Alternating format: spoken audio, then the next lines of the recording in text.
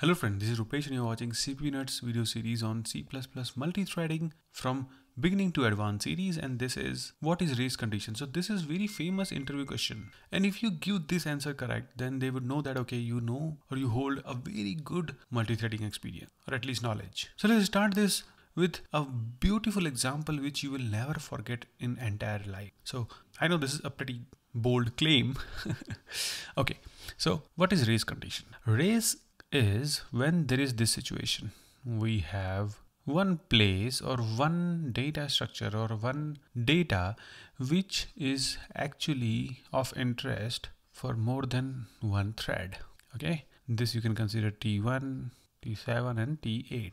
Okay, and every thread is actually going to modify this. Then this is actually a race condition. I'll give you an example, a live example, so that you can relate. And that is, you go to a movie theater or cinema halls and all, and you encounter one thing, right? If you are going to a very big cinema hall, there are like different counters, right? One counter, second counter and third counter. There are people sitting on each and every counter, and there is a big queue for every counter. Okay, and every counter is taking bookings for different movies. So let's say there are two movies, M1 and M2. For movie 1 we have, let's say, these many set of seats available, and similarly for movie 2 we have, let's say, these many seats available. Now we all know that they are using some software to actually automate all these things. They are not handing over to you any tickets without using software. So now the situation is, let's say this guy is asking for M1 ticket, movie 1 ticket, and this guy is also asking for M1 ticket. So this is also movie 1 and this is also movie 1. They both asked to different counters and different guys for the same movie, and let's say this one was filled and this one was filled and this one was filled.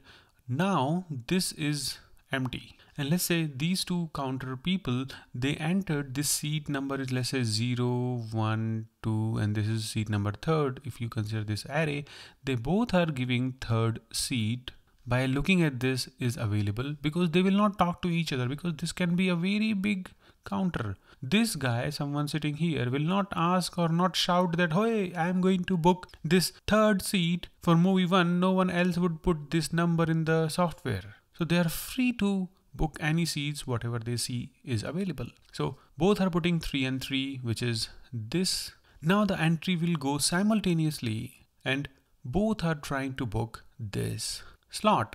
So this is the race condition. Now you see this example is actually holding true here. Let's try to make this little complex.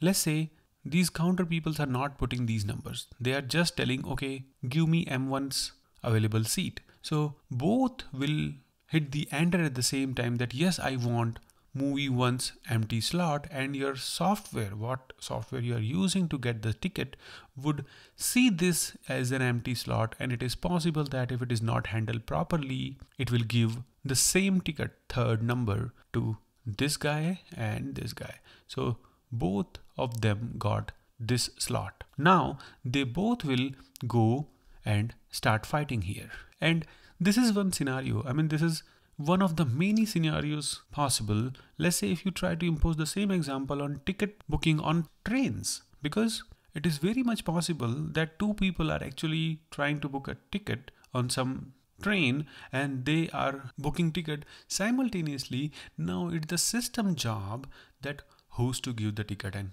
who's to avoid, or who's to give the next one, because here the simplest solution is your tool must be able to handle the situation that okay, this is available, I'll give this to this guy, and then this request will return 4 from here instead of 3. Then this is perfect. And how your system would actually perform this, we'll see that in next video.